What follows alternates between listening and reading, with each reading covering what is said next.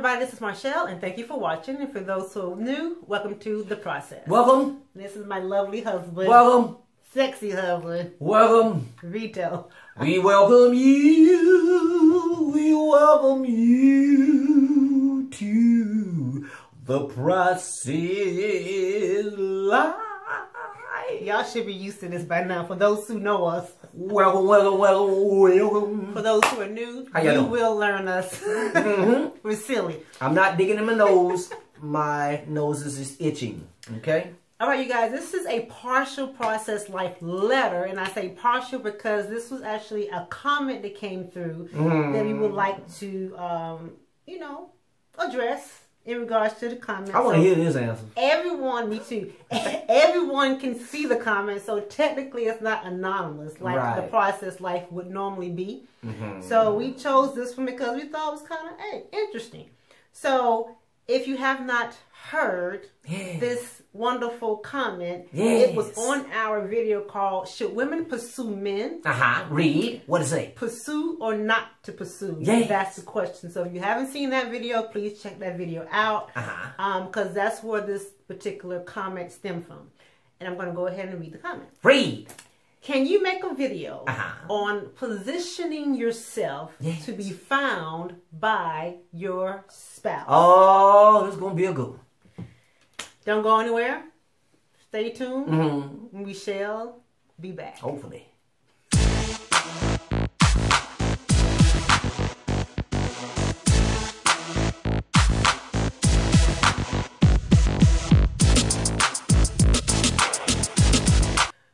All right, you guys, we are back. Yeah.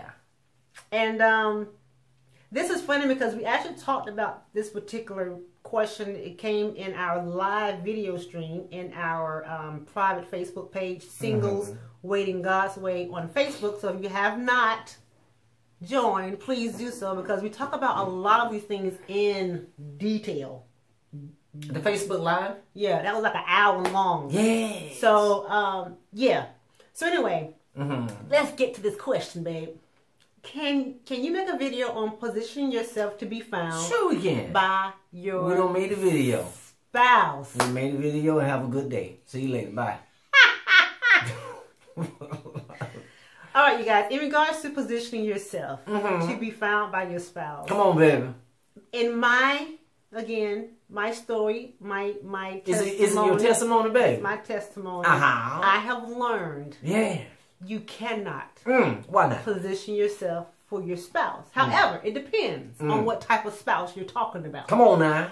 If you want to position yourself for a spouse that the world has for you, that the enemy has for you, if you want to position yourself for counterfeit spouses, put yourself right there. Do what you want to do. Do it. Be where you want to be. Put go the tight where you jeans want to on, go. girl. Show all your stuff. Show everything, huh?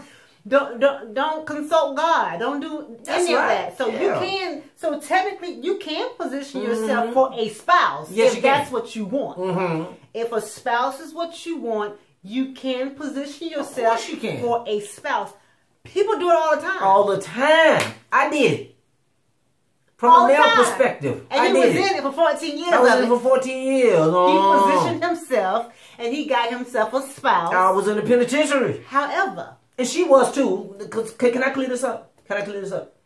She was in hell too now. Okay? Ooh. My ex, when I was married. It wasn't just me. She was in hell too. Well, yeah, both of you. You know, both of us, because it wasn't connected right. So if she married you, of course. Exactly. Good gracious. Lord Jesus. You can't be in hell by yourself. Yeah. But anyway, you can be. But if you got somebody with you, ain't nobody. No. Unless you gonna go by yourself, you can. If you go to hell by yourself, you ain't gonna go to hell by yourself because there's gonna be some more people there too. Anyway, so yeah, technically you can position yourself for a spouse if that's what you want. That's very good. I like that. Because that's the question. How can you position yourself to be found by your spouse? Easy. You can position yourself to be found by your spouse anywhere. And I love the way I just love the way you kind of really you could have emphasized that your spouse. Right. It'll be yours. Your spouse. It will be your spouse. It won't be the spouse that God sent. Right. But it's going to be your spouse based on you choosing that spouse, based on you accepting that person, based on you thinking that you can change that person. Oh, they'll be all right. I'm going to change. They're going to change once we get married. Yeah, your spouse. Right. You can take the credit for that. That's good. I think the question should always be, how can God position me to be found by Him? By who? God, our Father. Because actually God wants us to come to Him. Mm-hmm. He wants to marry you. He wants to be your spouse. How can you position yourself for Him is the question. God, what must I do to be in right standing with you? What do I need to do to be in right relationship with you as my spouse? See, God don't want you to skip Him first to go to a man first, or skip Him first to go to a woman first, for those men out there. He wants to be your number one, your uno one. And when our mind isn't focused on that, we leave ourselves open for everything else to attract.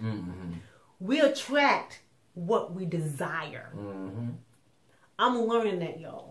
Whatever you think about the most, whatever you really desire, whatever you really want, whether it's God or not, that's what you will attract. We had someone that actually asked us a question in regards to, they wanted to know if a man was from God or not. This man was becoming her idol and all this and that. Listen, God is not going to send you someone that's going to become your idol. Why would He send someone to you to tempt you? God's not a tempter. To worship. To worship Him, to worship the person and not Him. Worship God, right? So a lot of these questions are very easy. We just want to kind of analyze things, and well, maybe it is God. Maybe God is testing me. No, no. I think when a person says that if they want to position themselves, how do they position themselves to be found by a spouse? That's a fleshly act anyway. That means that you've already been thinking, what can I do to put myself in a position to be noticed? Oh. If I can put myself in a position to be noticed, and what my wife is saying, my beautiful queen is saying, is that whatever you're desiring, you're definitely going to attract. So when you do that, you're going to attract someone in the flesh because you are in the flesh. So you're going to attract whatever it is that you are, the vibe that you're giving off, that's what you're going to attract. If you're in the flesh, you're operating in your flesh. If your flesh is the one that's basically motivating you, and you're giving in to your flesh by allowing your flesh to control you to do that act of putting yourself in a position to be found and to be noticed by a man, then therefore their flesh is going to attract a man who is thinking the same thing. What can I do to put myself in the position to find the wife who I desire to marry? There she is. And flesh connect with flesh is nothing but going to birth flesh. That's basically what it's going to be. Flesh and flesh is going to birth flesh. Right. So, and you understand, when you're walking in the Spirit, you will attract the things of the Spirit. Yes. You will attract peace. Yeah. Joy. Long suffering. All these things are the fruit contentment. Satisfied. Exactly. The fruit of the Spirit, y'all. It has nothing to do with things and being materialistic. Those are byproducts that God blesses us with because He loves us and He just want to give it to us. Yes. You're not looking for it. We don't deserve anything. Yeah. We are mere men. Yeah. As dumb as we want to be. God created us. We technically don't deserve anything. Not at all. All God wants us to do is love and obey Him. And we can't even do that. Because our mind is so focused on Him. What we want. What we want. Right. What we don't have. Right. Not what we do have. We don't focus on the blessings that we do have in the present because we're trying to get something that may not even be in the Spirit. So if you want to position yourself, sweetheart, for your spouse, do what you feel you need to do. And you know the blueprint. But if you want to position yourself for God, for your father to be what you need him to be, that spouse, that friend, that mother, that father, that confidant, that healer, that deliverer, that restorer, whatever you need him to be, that's, you want to position yourself for that. Okay, can we go back to the blueprint? What we always say what the blueprint is. Adam and Eve. Adam and Eve. Go ahead, man. Adam did not put himself in a position. He did not. Neither did Eve. Nope. Adam didn't create himself. Neither did Eve. That's the blueprint. So you want to know how to put yourself in a position so you can be found. No, Adam did not put himself in a position to be found. And understand too, God created him. And he had relationship. I'm sorry. Go ahead. Good gracious. I'm sorry. And he had relationship with his God, just like when he was asleep and Eve was created out of his rib, she had relationship with God. Before they were even connected together, neither one of them knew that what they were being created for. Now chew on that. Now go ahead. Messed up my whole life. I'm sorry. I gotta leave, man. I was out of clothes. I was coming into my clothes. I'm sorry. Listen, you guys. Also, this came to me and I didn't want to forget. We don't have to be found because God already knows where we are. That's right. Think of it like that. You don't have to be found. Yes. Because technically you're not lost. God sees you. God sees him. God knows where he is. God knows where you are. God knows what when he wants.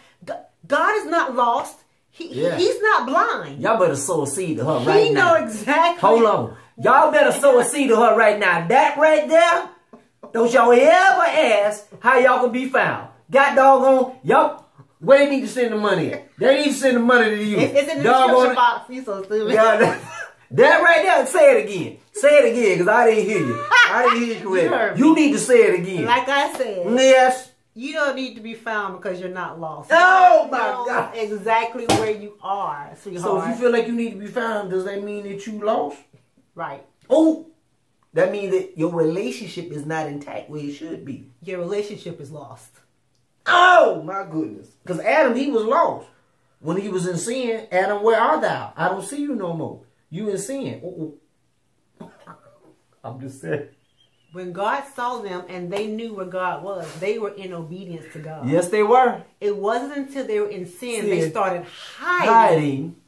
And start doing things on their own. Exactly. Being disobedient when they ate the apple that God told them not to eat. It wasn't an apple, baby. It was a fruit. It was a fruit. Whatever God told them to do, and they decide to do it anyway. It's called disobedience. I'm saying it was a fruit, a sex, or whatever it is. Yeah, you're right. That's what it was. Didn't I tell you that? Then they decide to hide themselves. Yes, they did.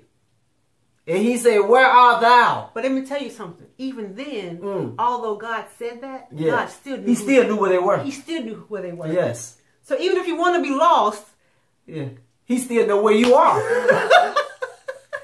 So you're always found, mommy. You're always found. You will always be found. Yeah. God knows where you are. He knows where you are in your heart. Yeah. In your mind. In your life. Yeah. So until that gets positioned right. There you go. Until you position yourself in that alone, knowing God sees me, I don't have to be found. People think they got to go out and do something. They got to go out to be found, put their makeup on, and do what God told you. If God told you to go down to the library and read a book on XYZ, and you do it, guess what? What if that man is across the way and he's an obedient too in that same library reading a book about XYZ? I'm just saying, it's a library. It could be a gas station. Whatever God is telling you to do, He will let Him position you, not you position yourself. When you position yourself, you're going to manifest flesh. Yes. When God positions you, you're going to manifest obedience and the spirit and the love of God. And there are always a reward when you operate in obedience. I be sure from the spiritual to this the natural. Helped. Seriously. Love you guys. Like, share, and subscribe. We know we're going to get some comments on this one. We hope you guys do comment. Anything else you want to share? I just want to share this, yes. Let's go back to what Jesus said. For whatsoever a man thinketh, so is he. So if you think that you have to put yourself in a position to be found, that's what you're going to become. And that's what you will attract. And that's what you will attract. And that's what you're going to operate off of. Right. This is what Jesus said. Your Savior, the one who died for you. Whatsoever a man thinketh, so is he. Mm-hmm. So when you're saying that that person has to line up their heart with God, line up with they line their thought patterns up with God. Because really, actually, that's where a lot of our actions of our flesh comes from. What we think. And what we operate off of what we think. And then you manifest. And then it trickles down to our heart to start doing it. Right. Okay? And once we do that, then that's what takes control over us. So when we start thinking that way, we have to start learning how to renew our mind back to the original of the basic foundation of what we really supposed to be doing. Right. God, is this truly what you want me to do? Mm-hmm. You know, it always goes back to that. Is this what you truly want me to do? Do you really want me to put myself into a position to attract a man? And you will immediately hear the answer, no, I do not. That's not me. That's flesh speaking. Right. You know. So I just want to kind of implement that a little bit. That's all. Thank you. Yeah. I mean, it wasn't no big thing. Thank you, guys. Y'all ain't got to give me no seed or anything like that. I don't ask for that, you know. So, hopefully, young lady, beautiful young lady, we have answered your question. We wasn't trying to beat you up at all. We just wanted you to really just grab a hold of the way God sees us and our relationship with Him. It is so imperative that we understand the root and the foundation of what we do has to do with our relationship with Him. Mm-hmm. All right? We can't do anything in and of ourselves. We can't do anything without Him. And again, like my husband said, it's off the mind. We don't do anything before we think about it first. Mm-hmm. It's a thought first, and then it's manifest through doing whatever we have been thinking about doing. Mm-hmm. All right? We love you guys. We thank you for your support. As always, like, share, and subscribe. This is your process. Embrace it, trust it, and love it. Mm-hmm. Be you. And keep it moving. And keep it moving, baby. Peace out. Bye. Peace.